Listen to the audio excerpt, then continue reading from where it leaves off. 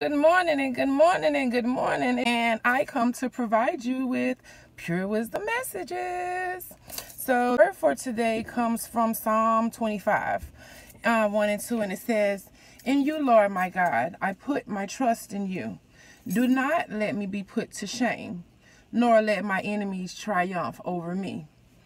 And what comes into my spirit when I read this scripture is a cry out to Father God, to your Most High Creator, asking them to cover you, to protect you, to keep you safe, and even in your wrongdoing and even in your humility, it is okay because you are covered, you are safe. That is God letting you know that He has your best interest at heart. So I want you to go about this day knowing that you are forever protected and knowing that your steps are definitely ordered. Do not be ashamed. Do not be afraid of your enemies.